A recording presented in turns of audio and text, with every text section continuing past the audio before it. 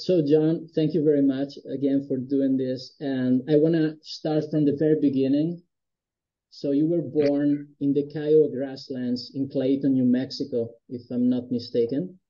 And that place has kind of a barren beauty to it, that it's kind of like where I grew up in a way. And it sounds crazy, the oceans apart, but it does kind of like look like my place. And I'd like to know, how was your childhood growing up in such an adventurous looking place?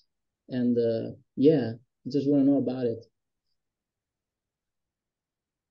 Um, well, my dad moved us there because that was that in the late 40s, and and he was part of that big group of young college graduates that went out in that part of the country to teach farmers how to farm differently, because that was the center of the Dust Bowl, Mm-hmm. and it was still recovering from the Dust Bowl. And so there were parts of it that were really beautiful, and other parts that were still just dirt, and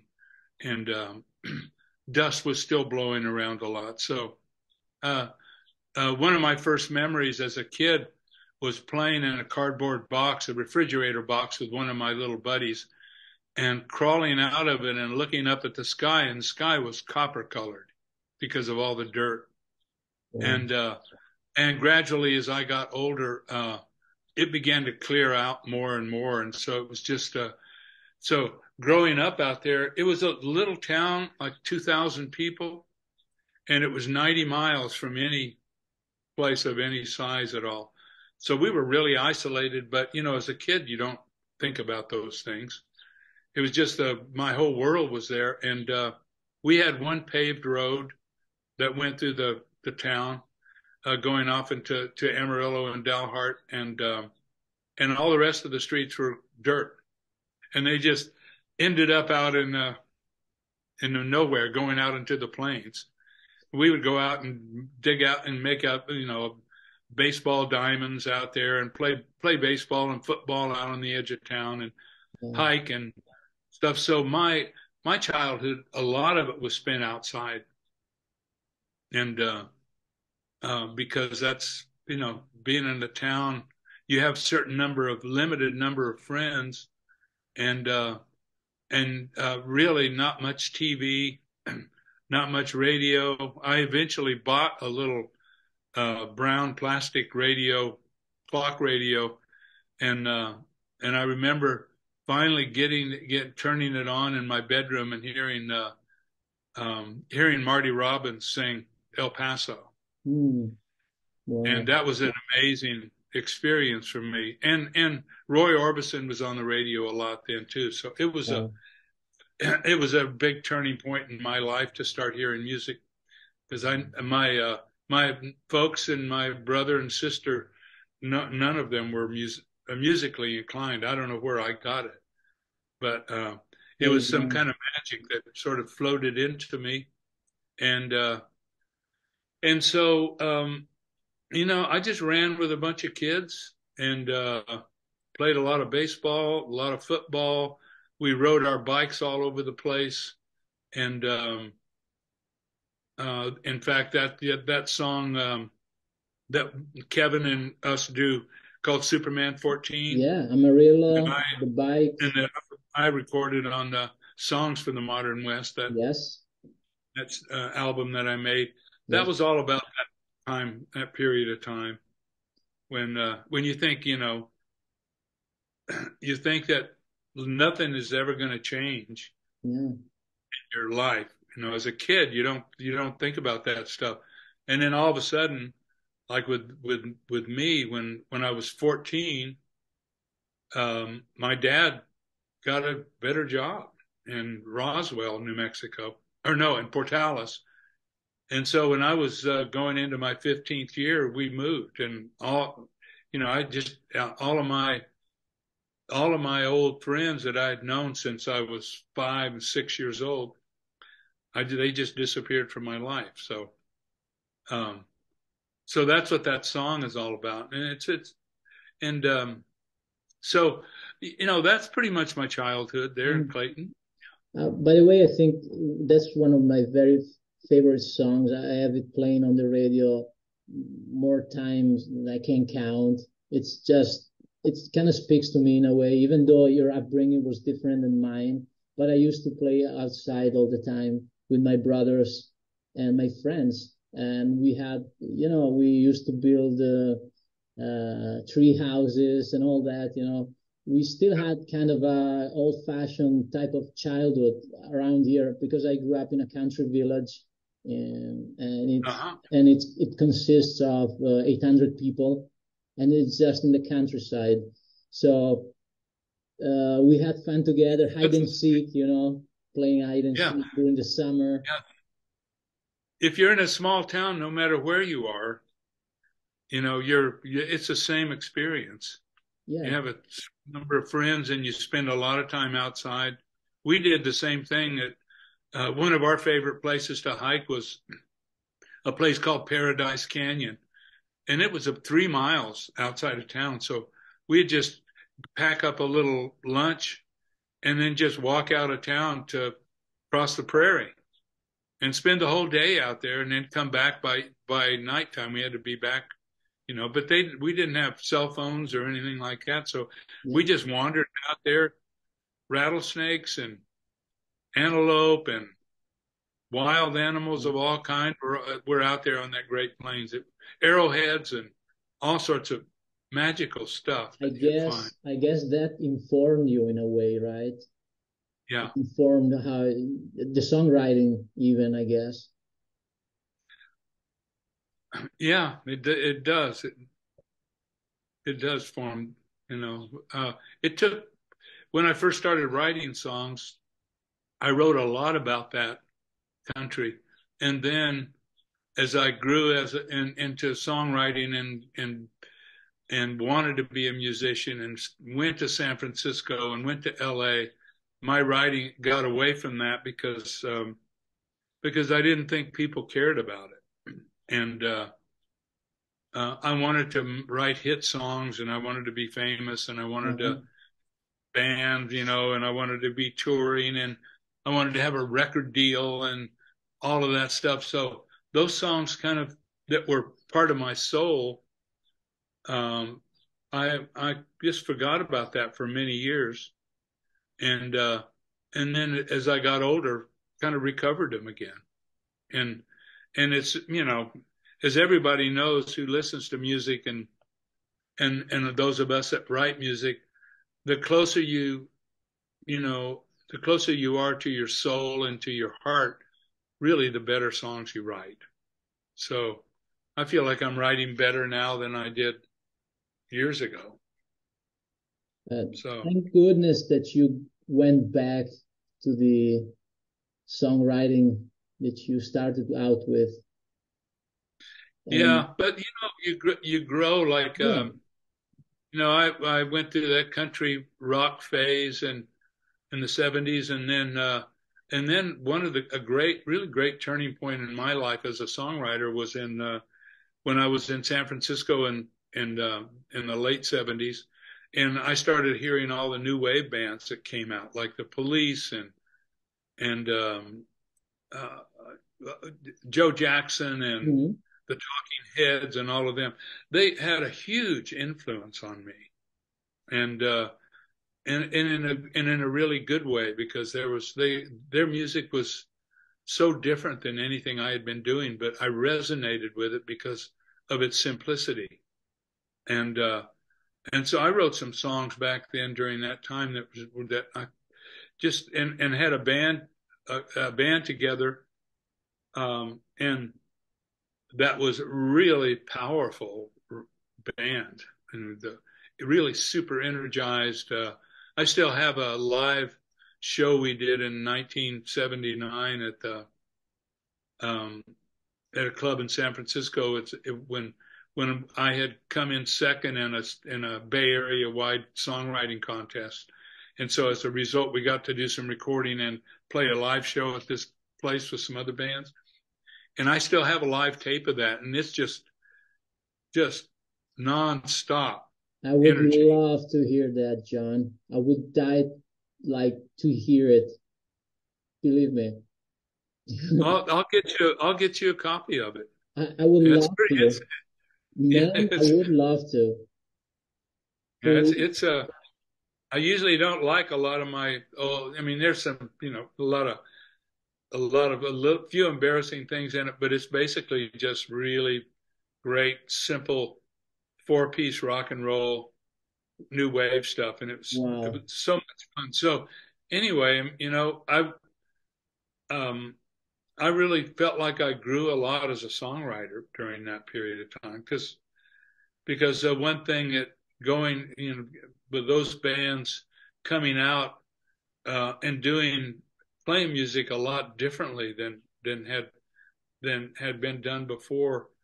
Um, it like paved the way for punk music and punk rock and Yeah.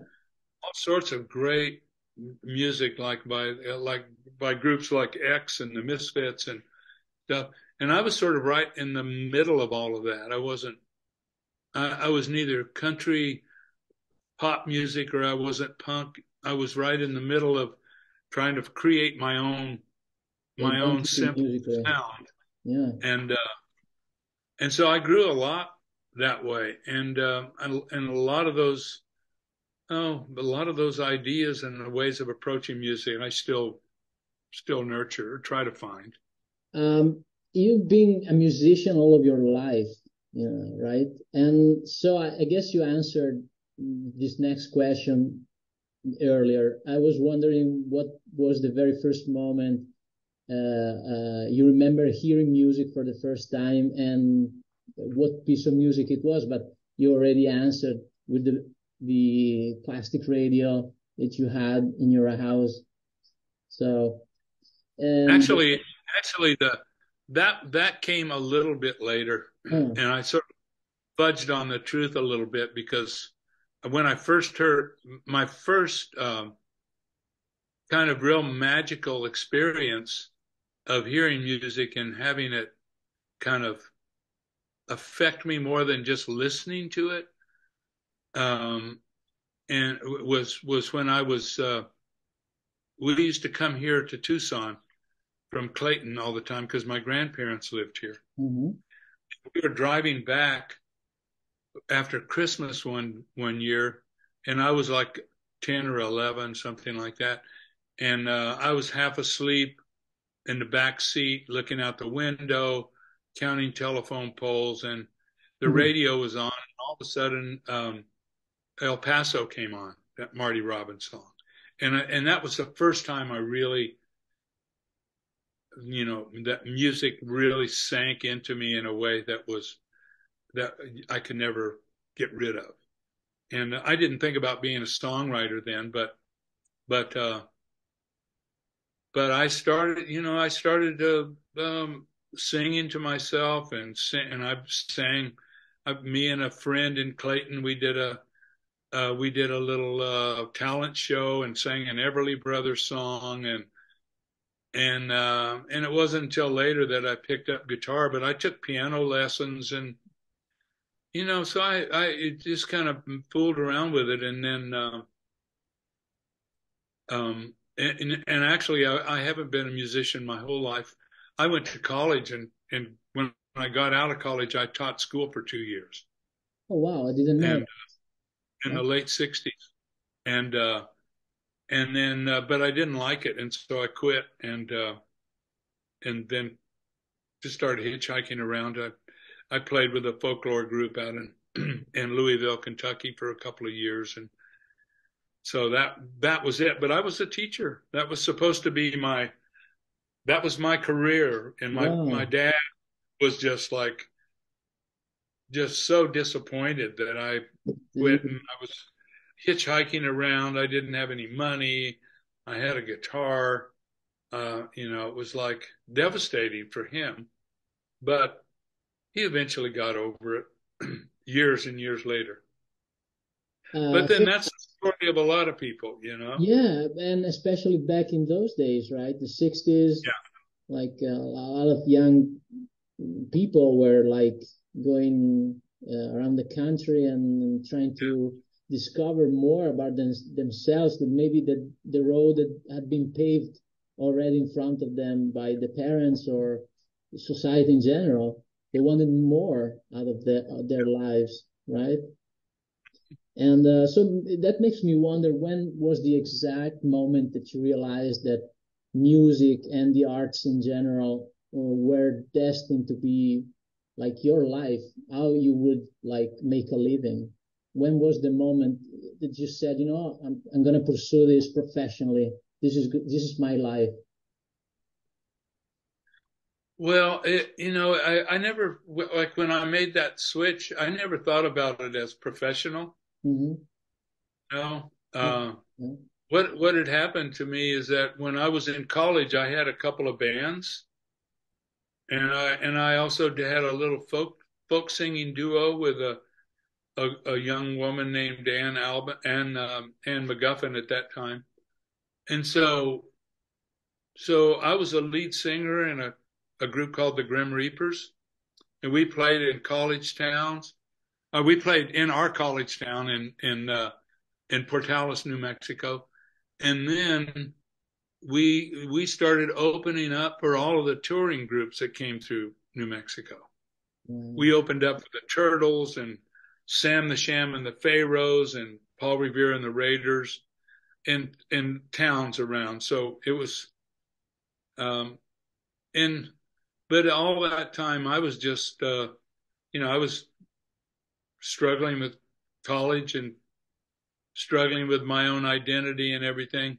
But I really loved being in a band, but I never thought of it as being, well, I could just, I'm going to do, this is going to be my life.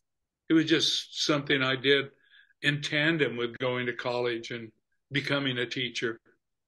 And then I got out of college and I got a job in California as a teacher in the Valley in Hanford, California.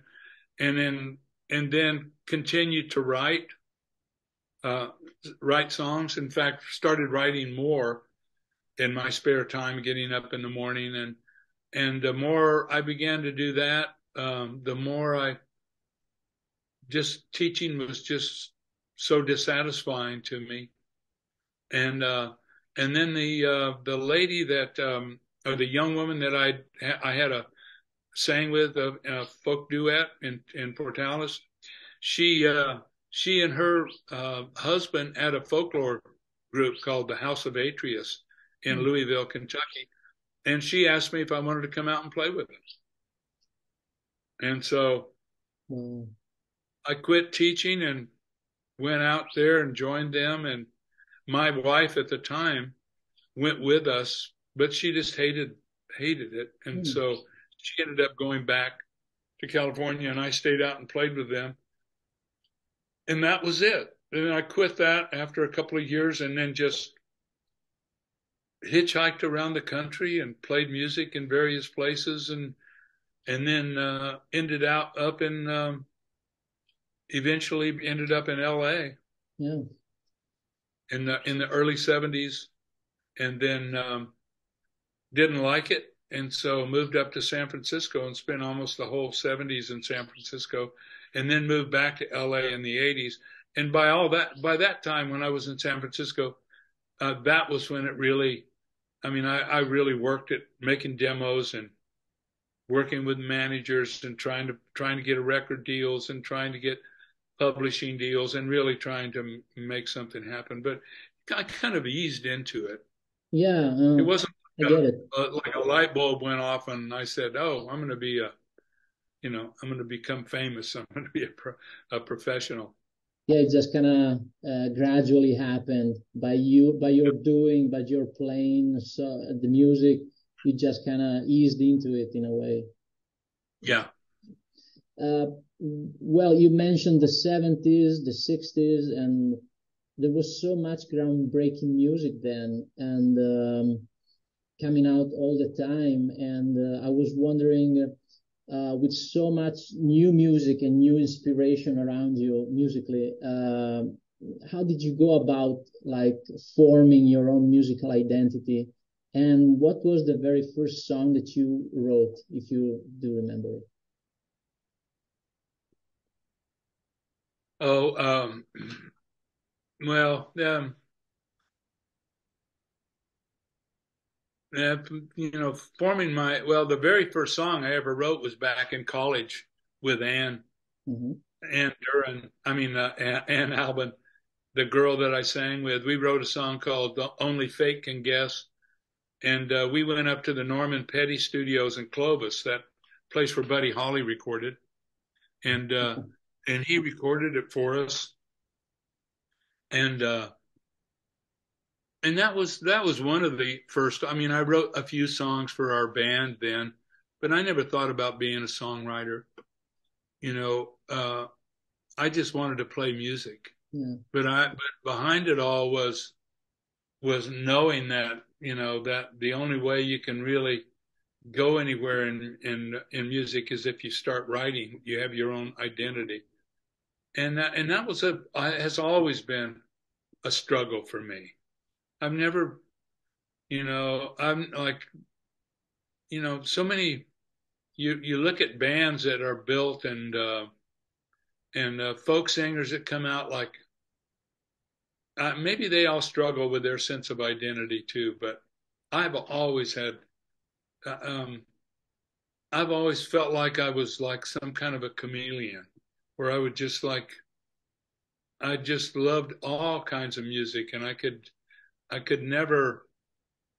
It was really difficult to define myself in any one genre, like country music or rock and roll or folk music or whatever. It was all, I always, you know, I always really loved rock and roll, but I was more like a storyteller and a folk singer.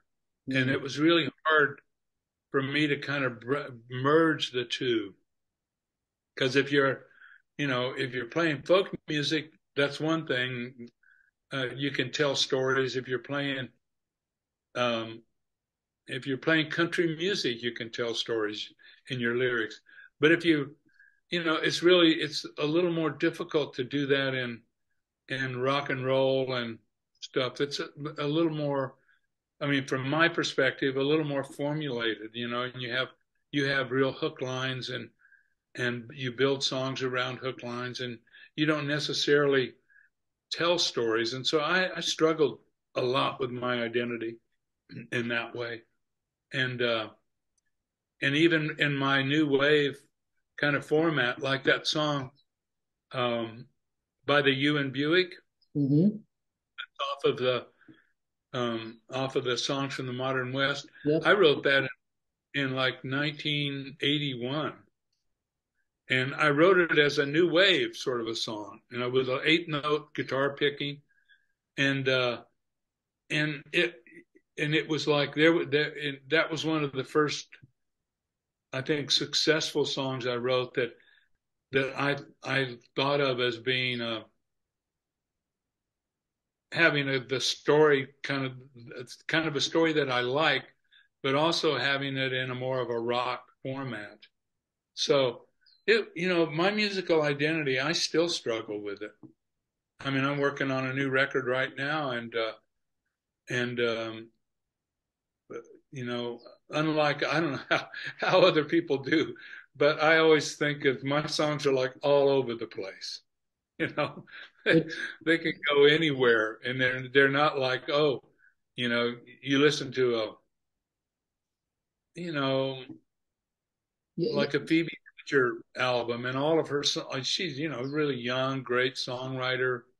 All of her songs sort of seem the same, you know, and and it's the same with a lot of folk singers and a lot of bands. Their music all seems to meld together, but mine always seems to be like things, you know, kind of pieced together. Agglomerated things, right? And you know, maybe other songwriters have the same kind of identity. I guess it's good because you cannot be pigeonholed, right? That's true. I think. But playing with it's helped a lot playing with Kevin because all of us songwriters, the main ones like Teddy and Park and I, we come from different backgrounds. Like Park comes from he's the youngest of us three, Teddy and Park and I, Yeah. and so when he was growing up, I was already kind of playing other kinds of music when he was still listening to some of Led Zeppelin and stuff. And Teddy grew, and so Park had more of a pop rock, Sensibility. cross country sort of upbringing. And Teddy was by the time he was 16, he was a sought after blues guitar player. I mean, he was a great blues guitar player, and his songs had that country blues kind of feel to them. And I'm a folk type singer, and so with us, it's helped us define our music because it all funnels through Kevin. Yeah. And in the beginning with the Kevin Costner and Modern West, it was all my music, as Kevin resonated with that mostly. And then as the three of us began to write, we began to write, our musical identity as a group flowed through Kevin. Because unless the song resonated with Kevin in a way that he can identify with it on stage, it doesn't work. So our new musical identity in that band is all funneled through Kevin, and it helps us navigate what type of song we'll present to him or that we'll come up with. But as far as myself goes, I record some of the songs that we play. I recorded them like Long Way From Home and Love Is Everywhere, and a whole bunch of songs that I recorded in a kind of a different way. But those are songs that have gone through the Kevin Costner selective process. So anyway, I hope that answers your question about the musical. It does. Yeah, absolutely, John. And listening to some of your albums like River of Fire and Already Are and songs from the Modern West, I cannot help but feel like I'm kind of a Western character on a big American canvas. And I'm saying this like listening with European ears. They just evoke that a certain American mythology that I associate with your country. Is that like intentional on your part, or does that come out from like the places you grew up, where you have lived, something you have experienced? Does that come out naturally, or is that something that you sit down and think about? I have to write in a certain way, evoke certain feelings, certain images. It's got such a great cinematic quality, your writing. Well, yeah, no, I just try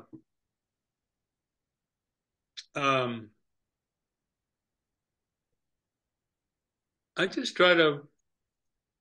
I usually making a record or coming up with an album, I'll have some things will be going on in my life that I'll have a certain direction for them, but I and I may be writing with certain people.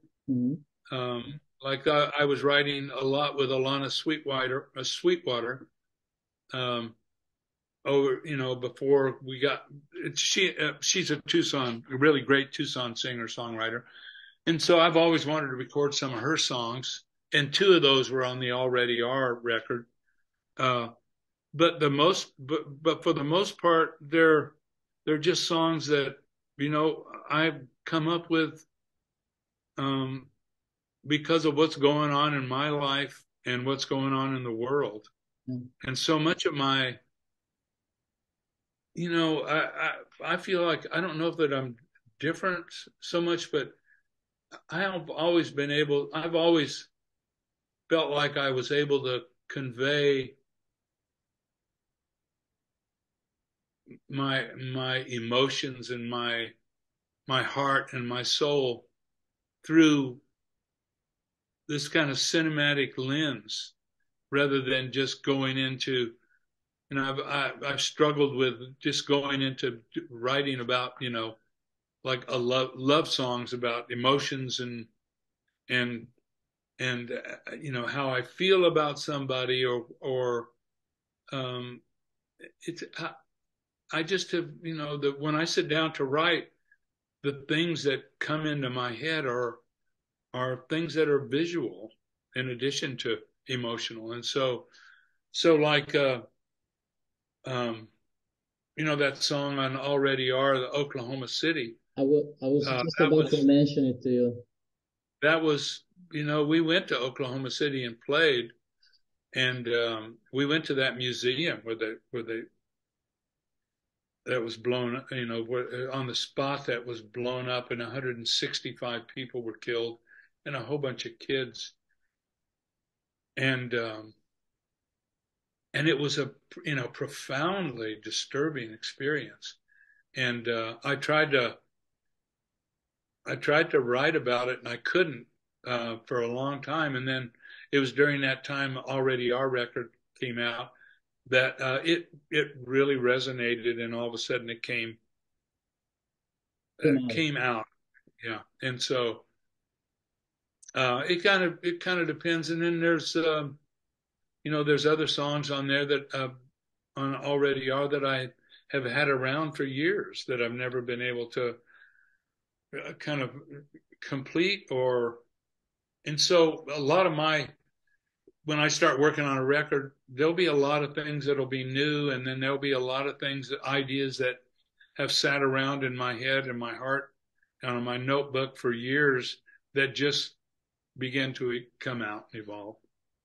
And a lot of people, when they write records, they just sit down and they'll write their whole record, and it'll all be new stuff. But I've never been able to do that. Got it. Speaking of cinematic qualities, were the movies a big part of your life growing up? Oh yeah, yeah, And yeah. We had, all right, go ahead. two. At first, we only had one movie theater in Clayton, the Luna Theater, and it's been resurrected again. And I used to go. You know, movies would come through, unlike today and nowadays when they're just all over the place. A movie would come through, and it was like, you know, yeah, it was the experience of going to a movie theater was just It was an the event, best. right? It was like Yeah, something out of the ordinary. yeah, yeah. No, it was a big part of my life. And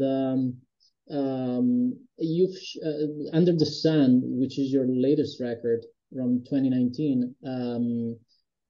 Again, huge cinematic qualities to the songwriting, and you have shot 3 video clips for 3 of the songs off of the album. And I was wondering if you got something out of making those videos that you had not experienced when writing the songs. Oh yeah, no, I love that. I had I've been wanting to make music videos for a long time, and then during the pandemic, after I had recorded that record, Under the Sun, I thought, you know, I need to really apply myself and learn how to work with all the great video editing software that's out there. So I got Final Cut Pro, Mm-hmm. and through the tutelage of of Duncan Stitt, the guy that recorded that record for me, engineered it. Uh, he and I made one video of Love Is Everywhere, and then we made another one together of that I kind of did half of it, and he did half of it. Riders on This Train, and then my wife and I made Long Way From Home, Mm-hmm. which is that video that won. They brought you It, down. at the Procida Film Festival, won the best international music video. Yep. And I thought when I started thinking about making videos that my songs are so cinematic that I could make a lot of great videos because it helps me. Making videos kind of helps me. It kind of helps flesh the songs out for some reason. You know, it gives them a new sense of life. And I thought, wow, you know, they're so cinematic. I could make videos, and the videos could give these songs that have been around, say like The Man Called Someone. Mm-hmm. I made that, and like I wrote that and recorded that in 1997. I mean, that's 25 years ago. Yeah, 26 years. You know? And to give them a new life, right? To give them a new life. And then I thought, well, that's a great thing to be able to give them a new life and get more people to listen to them. And then I thought, well, I'm getting old, and I'm not gonna, you know, I'm still playing a lot, and Kevin and us are going to start touring a lot more here starting this fall. And I'm really looking forward to going out and playing. But I thought, you know, I have to admit my days are numbered. I mean, everybody's days are numbered, but as you get older, you're going to reach a point where you're just not going to be able to do it anymore. And I thought, oh, I could see myself, you know, being an really old guy, having all these great cinematic songs and making videos of them, even when I can't go out and sing anymore. Yeah. And I thought that would be a really cool, you know, a really cool thing to do to kind of extend the life of the songs. Yeah, they're gonna be out there and they're gonna be speaking on your behalf, right? Yeah, yeah. Through the visuals. So I haven't done a music video now for a year and a half. Mm-hmm. Well, but I'm learning one next. Learning more about recording now. So my focus is that. But I've got a lot of footage that I'll be putting back into work here pretty soon. So I'm anxious. I'm looking forward to getting back into doing more music videos. Well, I'm looking forward to the next one. So, your blood brother was Michael Blake. Uh-huh. And he was a poet, he was a novelist, he was an environmentalist, and Brothers on the Run, Song from Under the Sun, was clearly like it's about your friendship with him, right? I was wondering, how did you end up meeting Michael, and like what made you two connect on such a deep level? Well, we met at a pizza parlor in Roswell, and my sister, I was still in Portales going to college about 90 miles north of Roswell, and my sister had moved down to Roswell with my parents, and she was finishing up high school, and she was dating an Air Force guy. Mm-hmm. And I was down there that summer of 1965, and they were going out to have pizza one Saturday night at Johnny's Pizza Parlor, and she said, "Why don't you come along with us?" And so I went down there, and there were a bunch of Air Force guys, and Michael was there, and Michael was in the Air Force at the time, and he and I started talking, and we found out right away that we were both born on the same day of the same year. And so we immediately kind of connected with each other. And then we both had this artistic kind of thing. We were both listening to the same, you know, same kind of music. And so we just became friends. And every time I came down to Roswell, we'd get together, and we made a little tape of songs, and my sister was kind of narrating, and Michael was narrating, and I was singing, and it was all really terrible. But it was like we were like so full of life and creativity, and he, he and I had a band, was just building a band at that time, and he was really encouraging it, and going, being really supportive like he's always been. God, John, you're great. This, you gotta put this song in your band. Listen to this song. There's a new group coming out called The Doors, and I heard some of their stuff, and you got to put one of their songs. Are you doing a song by Love? Well, no. Well, you got to do and we would learn Donovan songs together and Dylan songs, and so we just connected emotionally and artistically in a really deep way, and it just never ended. What are some of the most significant memories of Michael that have stayed with you and will always stay with you?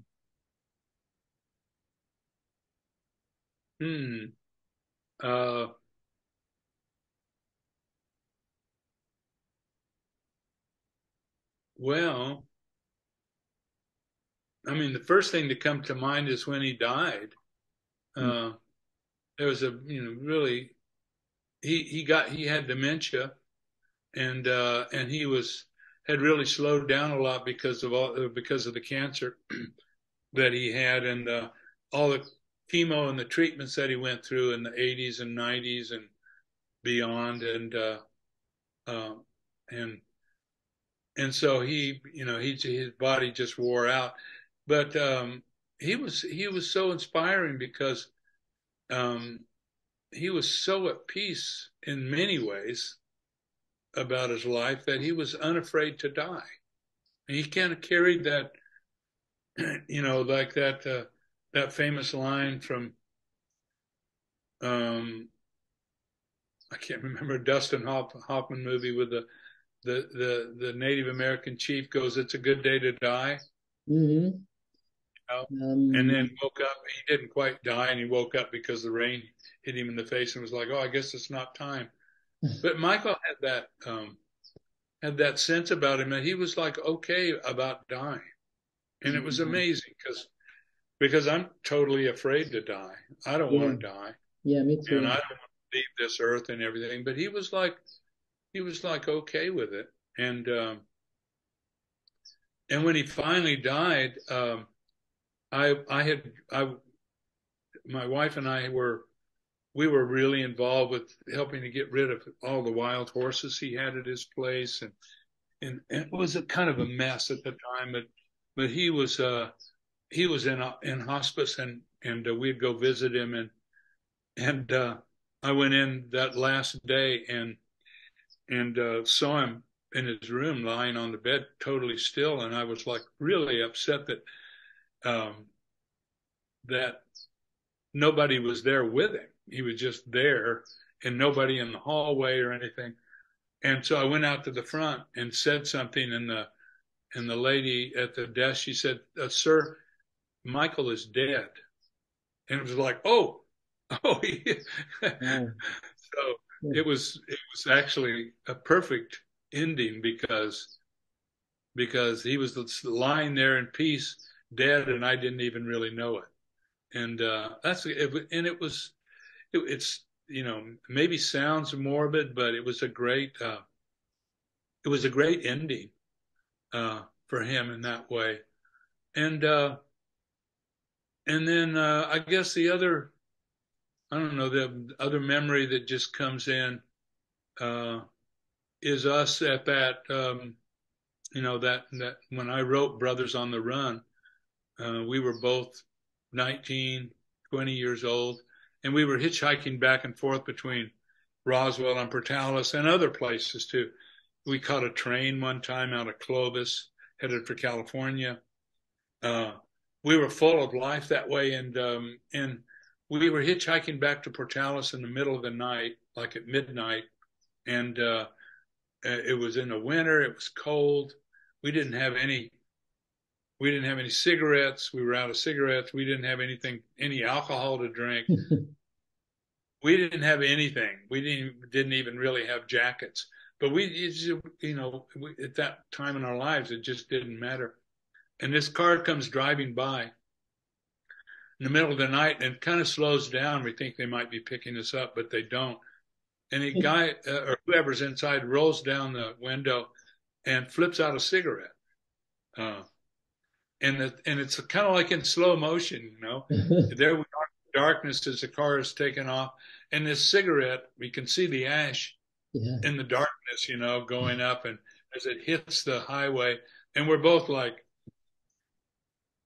thinking to ourselves, oh my God, I hope it didn't go out.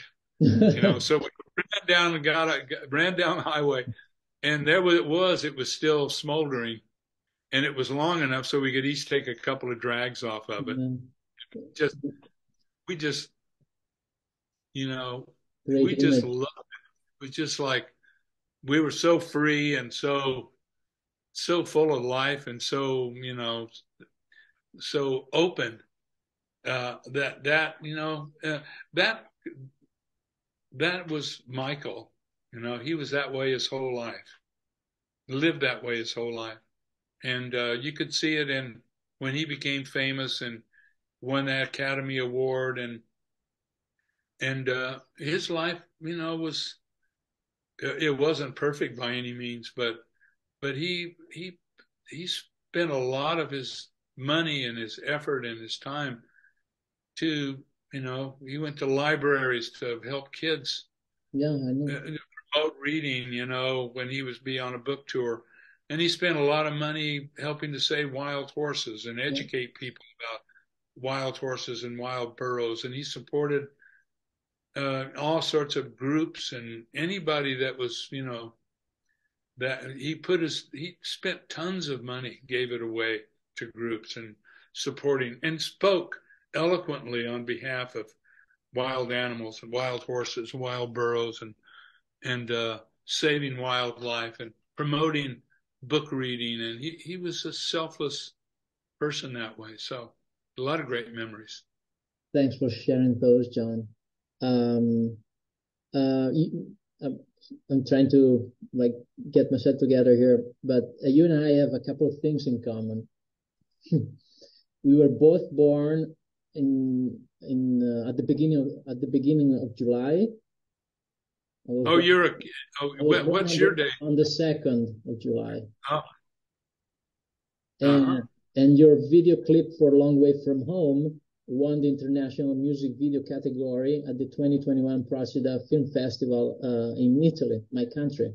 So 2 things in common, right? Yeah. How did receiving an award for a song so steeped in American culture and reality from a country so far away from yours make you feel? Well, I wasn't surprised at all, because I don't know if you knew this, but that very first solo record I made, The Man Called Someone, yes, it was released in Italy on Club de Musique Records. I didn't know that. Yeah, it was out there, and it just got all these amazing reviews from Buscadero and several newspapers out there. They just had so many great things. They really got the record in Italy. Really, really understood the record. Whereas over here, it just never, except for in Tucson, it became really popular here in this area, in southern Arizona. But the rest of the country it was just too simple and too folky and everything. But the Italians got it, and it was amazing. I had a good relationship with I can't remember the guys' names now, but they were really passionate about it and sent it out all over, and so it wasn't surprising when I heard back from the director of the Procida Film Festival Um, and she said, well, it just was um, what was, how did she put it? There was the simplicity of it in black and white, but also the story that needed to be told. Yeah. Yeah, especially during these times. I believe that. And as far back as I've been familiar with you and your songwriting, I've always responded very powerfully to your soulfulness and your empathy towards fellow humans, which comes across in your songwriting and your songs and your music. Um, Yours, I feel, is a humanistic point of view on life, and Long Way from Home is such a clear example of that. So, my question for you is, what do you feel the world needs more of these days?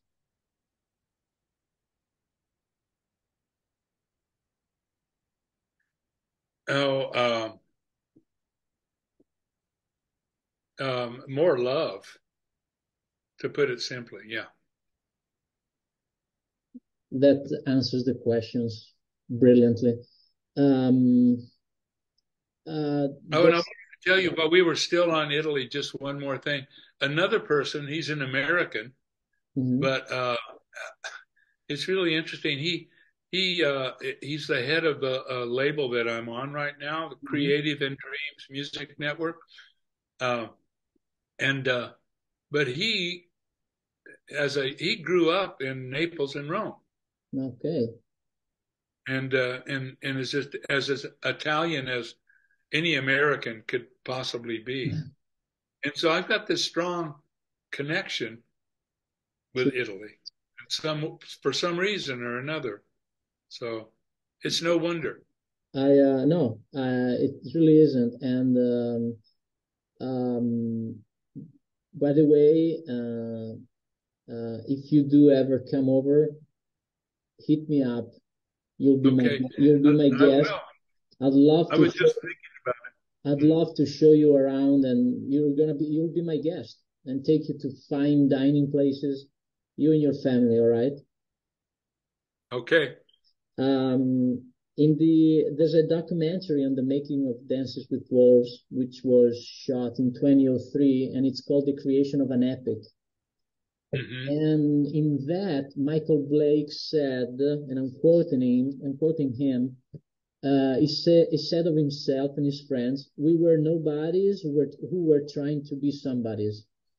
Since the both of you had aspiration of like breaking through into the arts in a way, did you guys used to help each other with your respective writing, exchanging ideas maybe when you were coming up on the scene? No,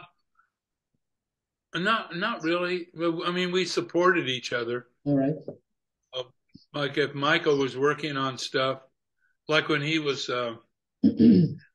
writing Dances with Wolves in L.A., he didn't really have any place to live, so he stayed with us often and wrote there and would read stuff to us, and I would always comment on it, and he would always. And it's been that way throughout our lives, where he would always read me stuff, and I would comment on it, and I would always play him stuff, and he would either resonate with it or not. But we bounced ideas off of each other, but we never really wrote together, or Oh, okay.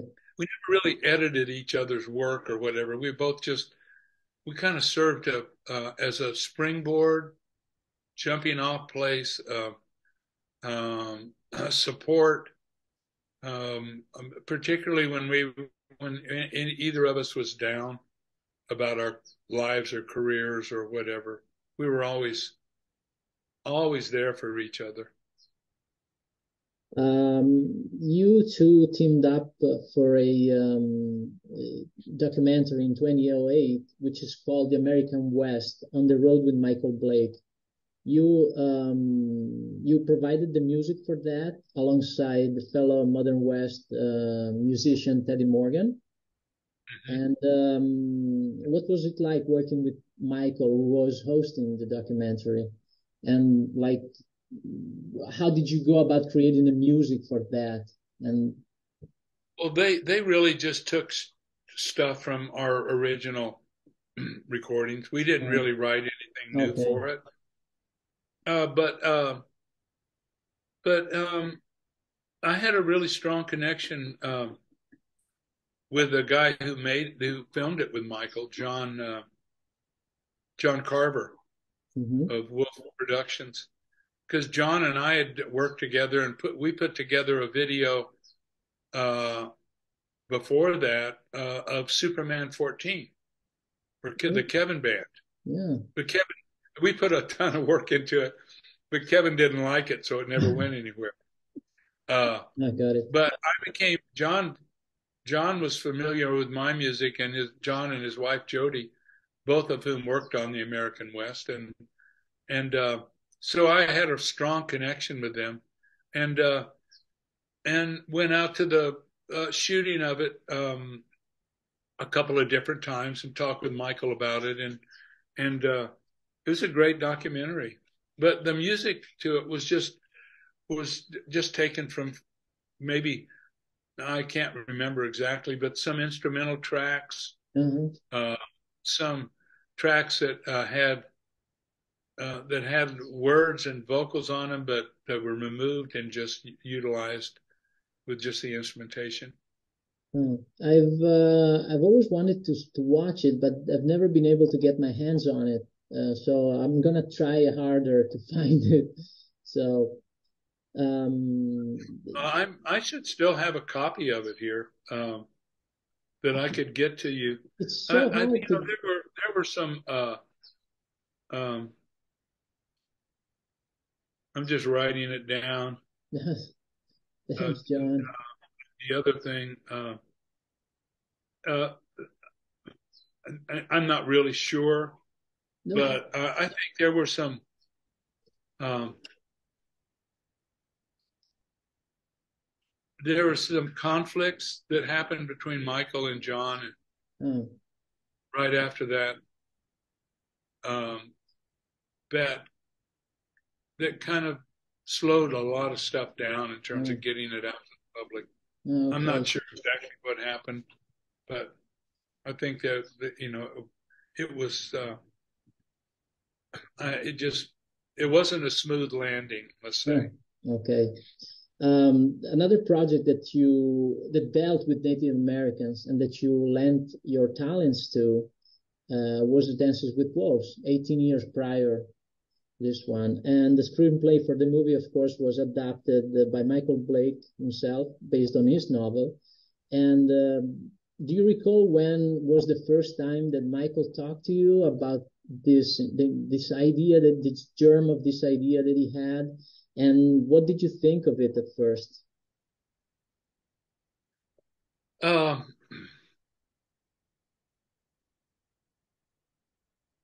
I thought it was a great idea, and he had it in his mind for a long time about because he was such a Western guy. Yeah, yeah, a Uh, scholar, right, of Native Americans. It was so yeah. passionate about it.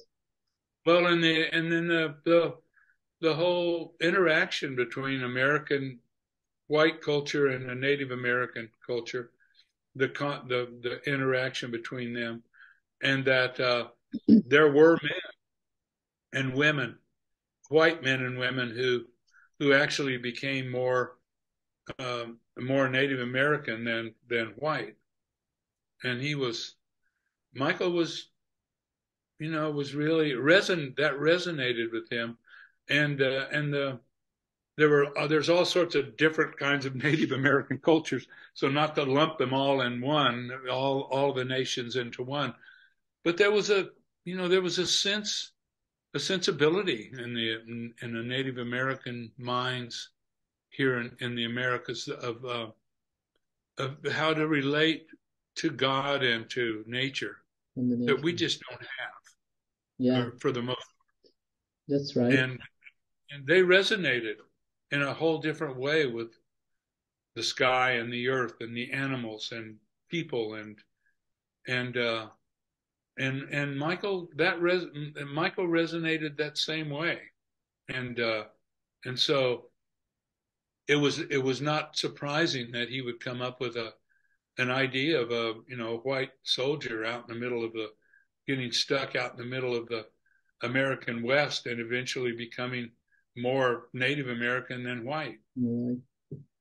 So it was, when the idea came up and he was floating it around, all of us, all of his friends were, like, oh, that's a great idea. So, and Michael, the way he is, he just was always asking, can I read this to you? You want to hear this? Oh yeah. I got a new part here. I want to see what you think about it. He was always asking for input, which was great. Feedback and right. Yeah. When you and Michael moved to LA in the early 80s, right? You joined an acting workshop. Uh-huh. And you met and befriended various different people there. Could you tell me a bit more about that group of people and how, the atmosphere in that was like, and the aspirations? Yeah. Well, it was built by Michael Blake and Jim Wilson, and they had both moved down just a few months before I moved down to LA from the Bay Area.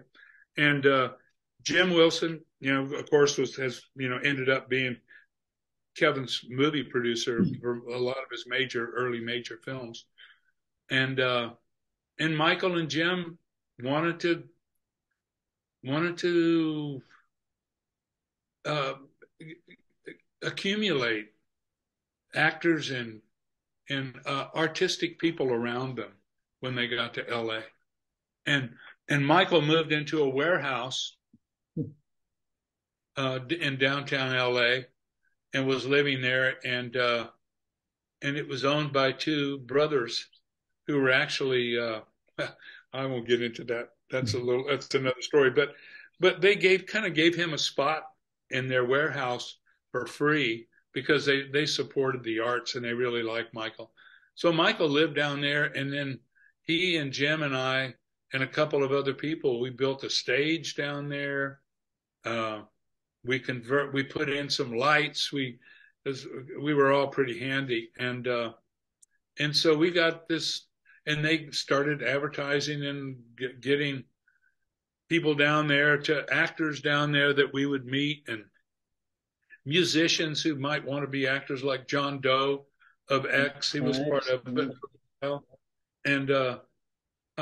And so there were just a bunch of people, friends that wanted to be involved in theater and in movies, and I kind of wanted to act also. I had been a musician and never thought about being an actor, but I was bitten by the bug too, and I thought, oh, I could do this. You're a chameleon. You said that yourself. Yeah. Right. I mean, very cinematic qualities, and so that was, so that went on for quite a while until they scraped together the money to make a movie. Right. And I mean, it didn't end then, but they got together enough money. I think it was $30,000 from a lot of private donations, and they had a movie they wanted to make. And they discovered Kevin Costner who was at the time they met Kevin. Kevin he was living down in Compton, I think, or down in Orange County, and he had just broken the news to his wife Cindy and his parents that, in spite of going to school, going to college, and having a business degree, he wanted to be an actor. And it was devastating for everybody in his family. But he was determined, and he used to drive his VW bus up to Hollywood every day and sit at the parking lot at the corner of Sunset and La Brea and sit in the parking lot where there was a payphone with he'd park his VW van right by the payphone and use the payphone as his office phone. Wow. And so he would call people and he'd call back and he would just stay there all day long in his van. And when he'd get a call, he would pretend it's like his office. he was a character, or still is a character.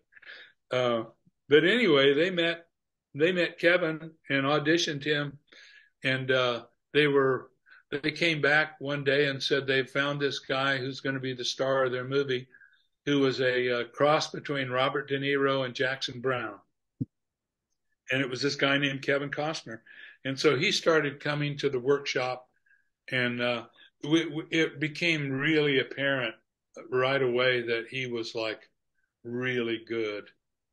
He could sit, Kevin could sit on stage, and we could do a scene. That's what we used to do a lot, but find a scene from a play or a movie, and each of us would get up and do the same scene and try to figure out different ways of doing it and how each person would do it differently.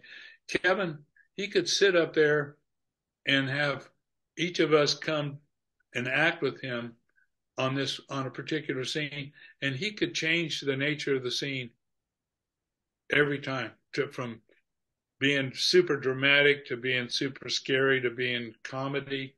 He was pretty amazing, and so that's the story of that, and then Michael had been had written the book Dances, or was writing it at that time, and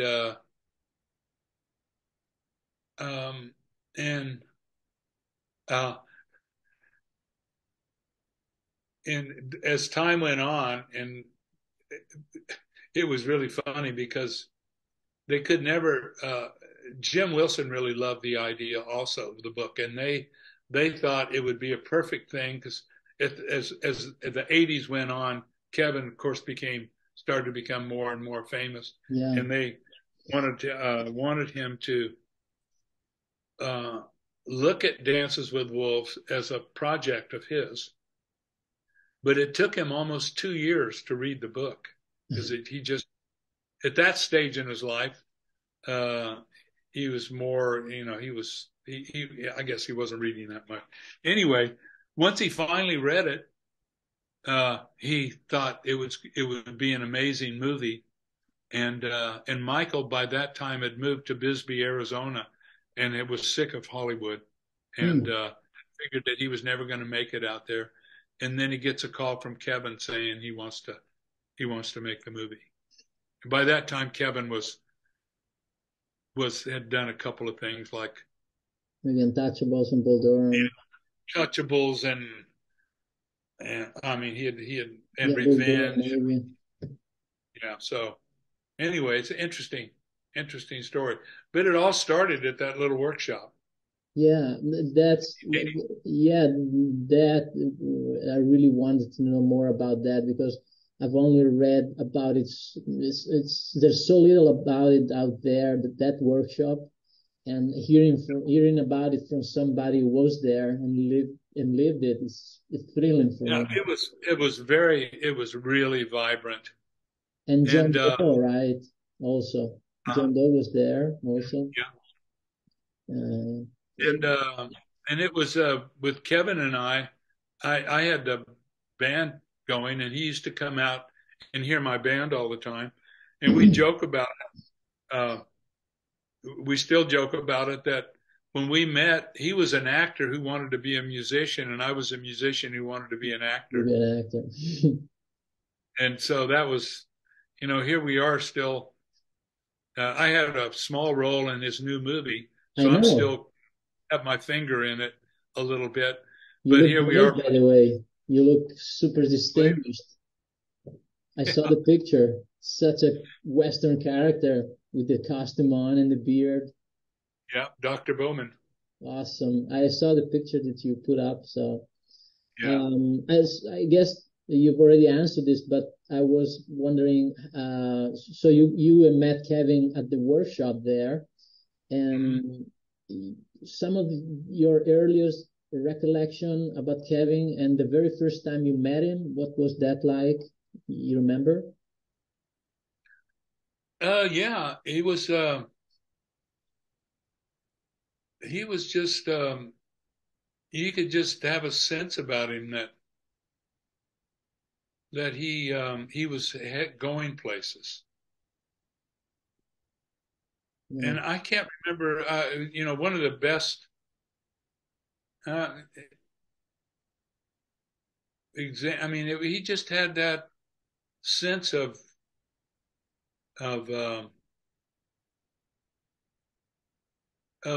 he had a sense of humor about life that I learned later came from his mom, but that he never lost that sense of humor. And he also had a fearlessness about him that kind of transcended the whole idea of being a success or a failure. Yes. He just was like, you just knew that he was going to be successful. And it wasn't like,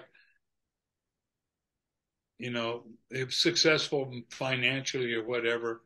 You just knew that he was going to, he just had a sense of destiny about him. And he was so good looking. He still is, but he was in his mid to late 20s when we met, and he was so good looking and so good. He was totally untrained as an actor. He didn't like go to acting school and stuff. He just had this natural sense of understanding that the best actor is the best listener, and that's the thing that most actors and actresses miss out on, is that they're so busy acting that they forget to listen to what's going on in their, and Kevin always, you could tell when we would work together on stage, you could tell he was always there listening to you. And as a result, whatever interchange came about, he would go with that interchange as an actor rather than, oh, I've got to remember my lines. Oh, yeah. He had that sense about him. And at one point, before he became famous, I remember a story he told about he I don't even know if he had a SAG card at the time, but because of some of his connections, he was asked to come in when they were reading the parts for the female lead role in Dirty Dancing. Yeah. They asked Kevin to come in and read. And read, right? With them. And then after he read with a number of different women, they asked him who was the best, and he told them. And so it was like he already, even with, big time people, there was that sense of that sense of greatness about Kevin and I've seen it in him year after year after year as he's gotten older, that he just has this, he has this charisma that the minute a camera's turned on him, he's got this glow, it's just, you never see him looking bad at all, on film. No. There's just some kind of relationship he has with film and with acting that I can only guess at as being a destiny for him. So it's been incredible to watch.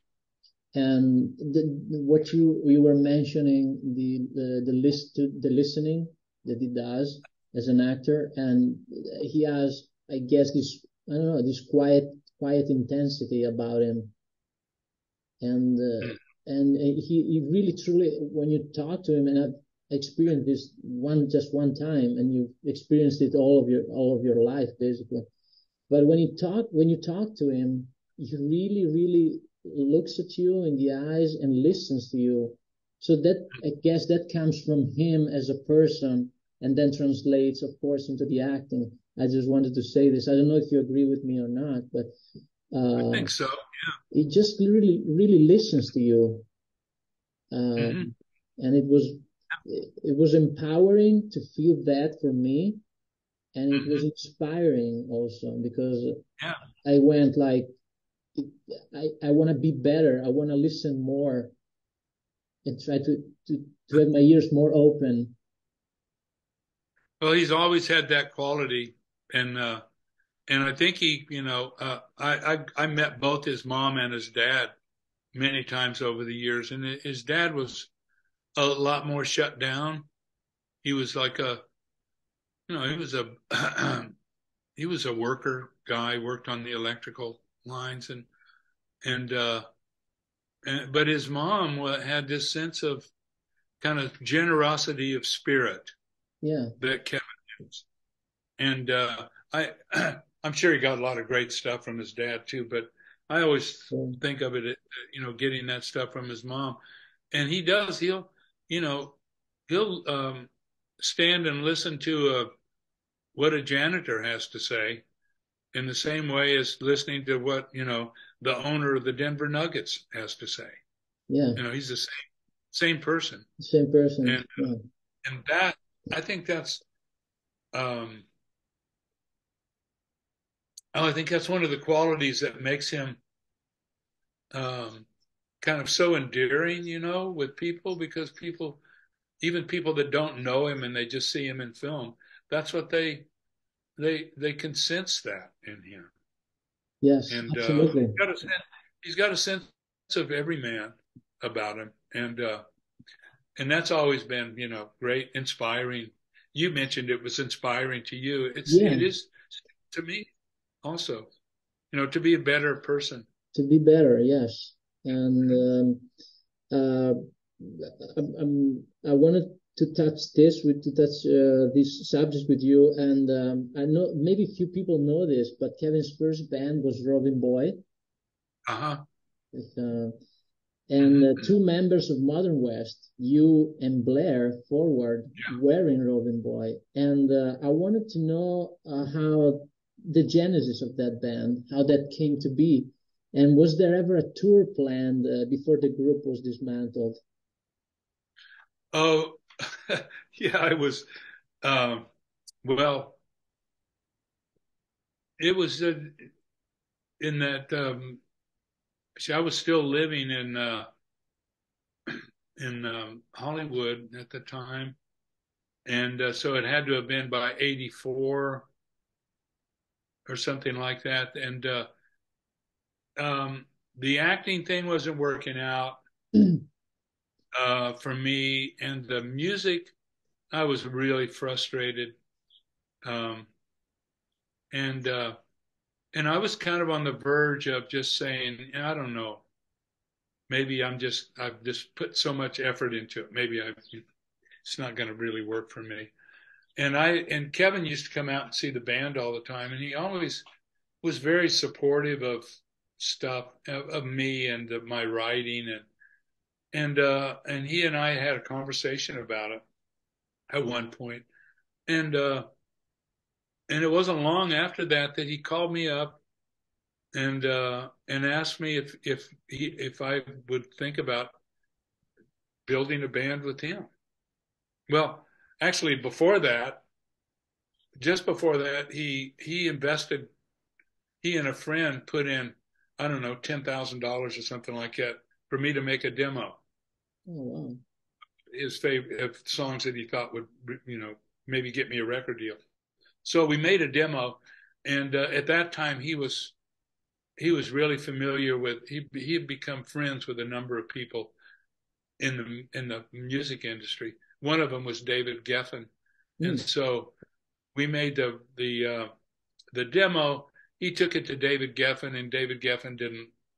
He was sort of like most of the music people there at that time. He didn't hear it, And so Kevin kind of took it to a few other people that he knew, and it didn't work.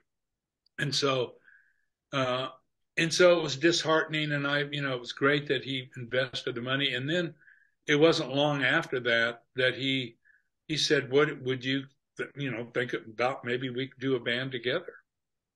And so he was already kind of like, he had done American Flyer, and he was getting to be well known.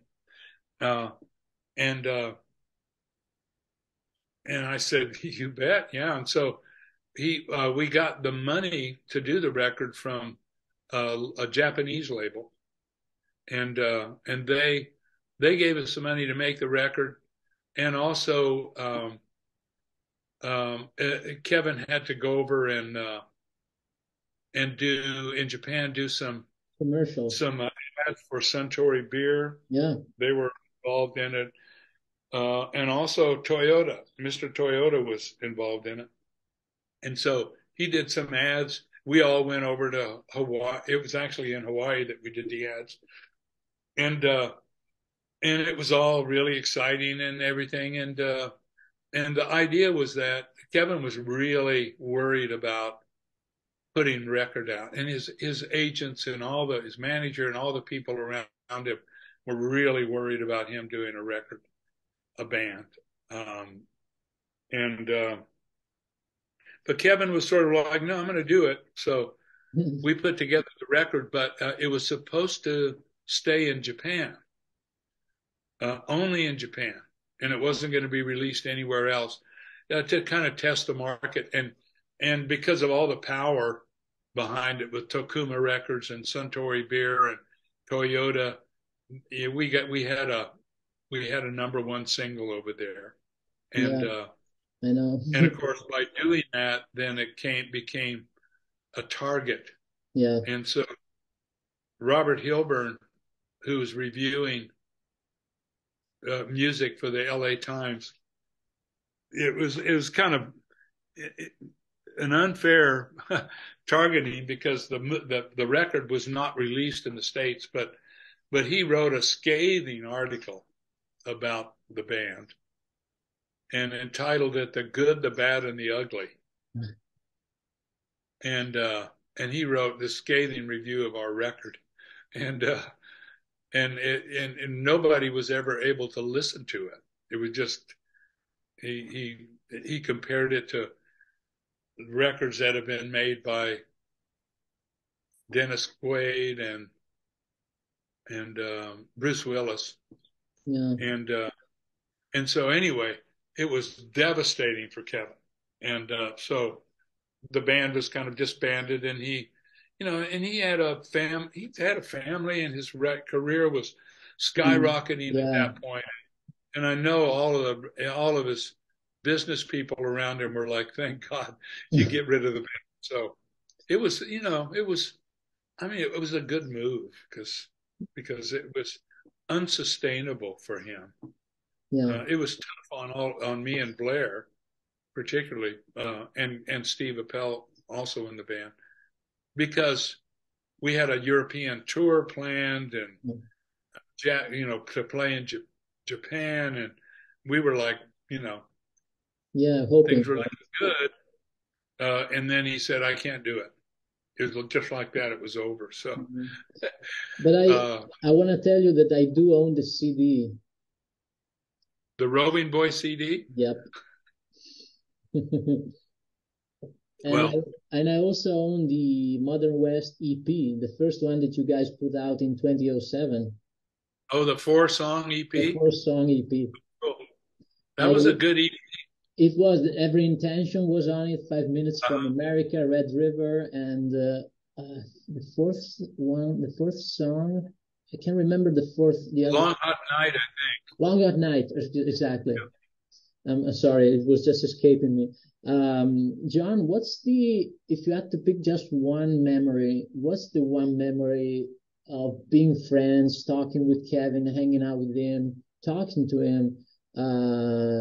What's the most powerful one that you say, this is yeah, just stuck with me all these years? Oh, I guess it would be um, at some point. I had asked him. Um, he had become really famous at that point, and I mean, this may seem kind of insignificant, but it was really supportive of me and my career. Um, and I asked, I don't know why I put it this way, but I said, if you want to, if you want to be a person wants to become a millionaire, Kev, how do you go about doing that? And and he said, well, he said you just have to know exactly what you want and don't deviate from it. Know exactly what you want.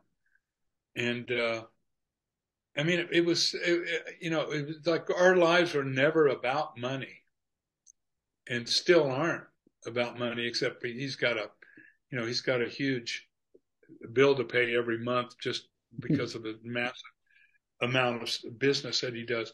But so our lives were never about money, but it was about survival or something like that. And when I asked him that question, and and he said, you just know exactly what you want and don't deviate from it. And that always stuck with me because it made me, you know, it reinforced the whole idea that, at the bottom line, exactly what I want to do is just make music, you know? And he knew that when he answered that question for me, he knew it.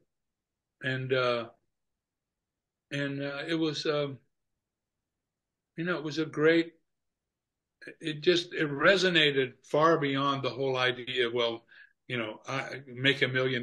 Yeah, I get it. It's never been my goal, but it was like, I've always struggled to make money before Modern West. It was a struggle to just stay alive all the time, being a musician and and stuff, and having a child and everything. So I guess maybe that was one of the reasons that it came up, the $1 million idea. Yeah. Uh, so that always resonated with me. And then, I mean, I've got all sorts of other, you know, great memories because he's he's uh he's been he supported me through all sorts of difficult times in my life, and he's never ever deviated from always wanting to be a part of my life and part of my music, no matter where it takes us or where life takes him or takes me. We've always we've always been connected in some kind of a deep way, and that transcends, being in a band together.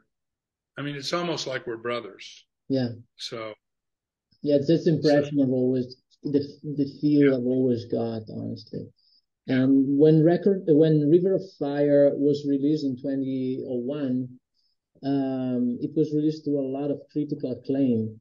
And in the meantime, you won like Best Songwriter in Tucson in 1999, if I'm not mistaken, right? And Best Performing Artist in 2000. Yeah. What's your own measure for success? And I guess you've just kind of answered that a second Yeah. ago. Uh, I think, I don't know. I think in my life, and I think in a lot of people's lives, I think that one thing, you know, I, it's never, it's, it's, it's all, that's the way it's been with me for a long time. I've never felt like I've ever gotten what no, that's not true. I feel really fortunate and really lucky to be able to have been doing what I'm doing. But for some reason, it never seems to be enough for me.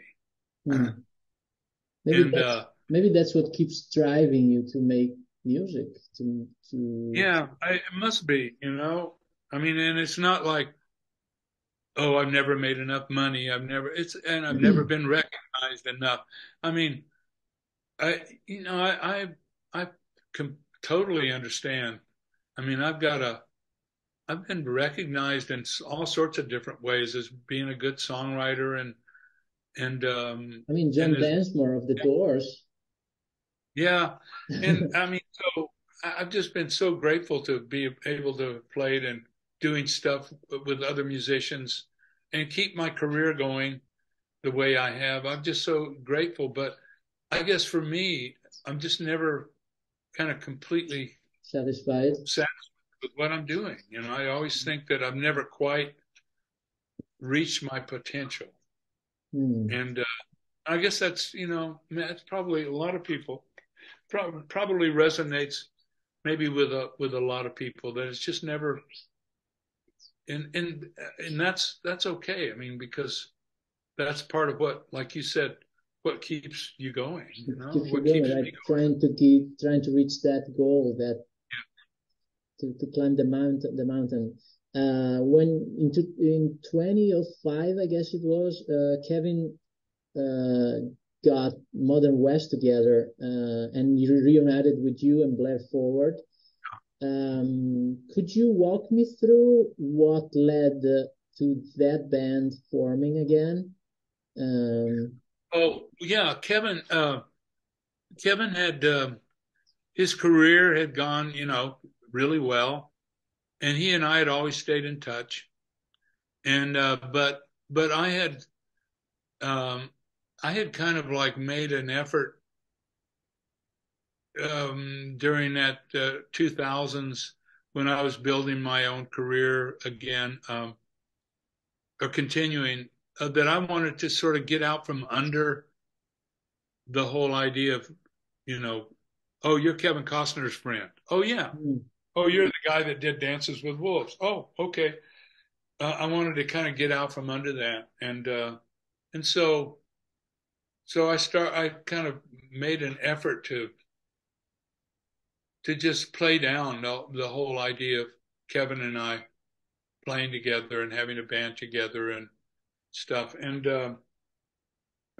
then at the same time, in like 2004 and going into 2005, I didn't know it, but Kevin was trying to trying to get back into music again. And by this time, he had met all sorts of great musicians and stuff. And he was trying to put a band together. And he told me later when we started playing again together, uh, his feeling was he said he went through a whole bunch of different people, and they practiced a lot, and they tried to come up with songs because Kevin had always wanted, his whole idea of having a band was always doing original material. And he said after he and I got together again with Blair and started building this band, he said it felt like he was dancing with the wrong woman. Nice metaphor. Yeah, it was a great metaphor. He said it just was like it just became obvious to him that, you know, Didn't in feel terms of right. his musical direction, the kind of music that I wrote was what resonated with him. And so we were playing, Blair and I and some other guys and Larry, the drummer, Yep. in our band now. We were playing a show out in California at Jim Wilson's ranch, and Wilson was hosting some concerts out there and asked me to come out and play. So we were playing out there, and Tim Hochter, Kevin's best friend, came to see us and told me that Kevin wanted to start a band again, and would I be interested in doing it? And it was a real kind of a specific type of thing.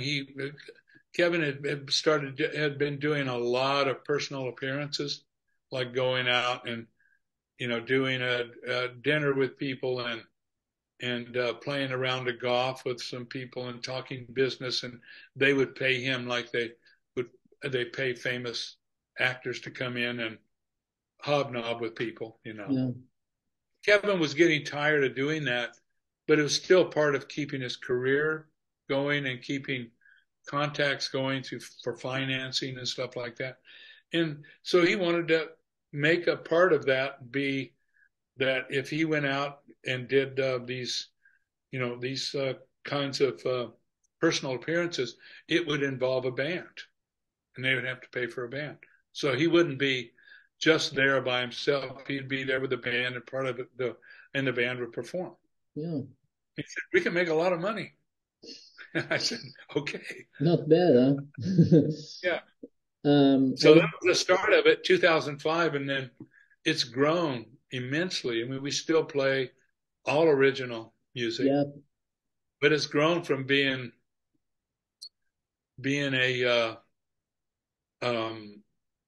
a band that goes out and does a personal appearance with him every now and then to doing major tours in Europe, and we've toured all over the country, all over the world. And, yes.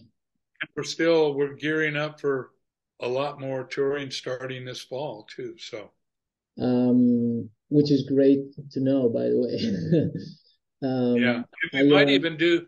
He's talking about doing a junket tour for Horizon in Europe, and he said if he can make it happen, he's going to bring the band over with him. The road up ahead. Look, what does it look like here?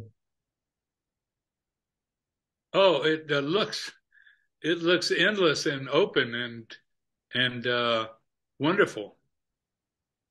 Yeah, so I'm working on a new record now, and I'm working with this label that I like a lot out of Nashville. They have a lot of connections in Europe and particularly in England.